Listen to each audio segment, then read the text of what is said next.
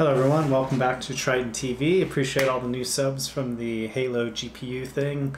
I'm glad I was able to help out some of you. So this is kind of a video in conjunction with that one. I'll try to make it just as short as the other one.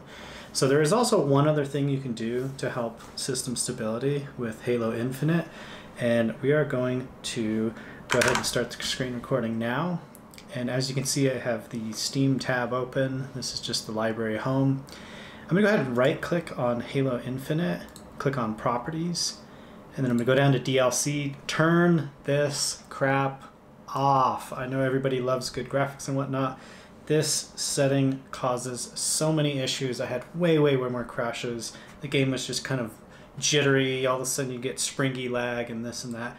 Turn the multiplayer high resolution textures off.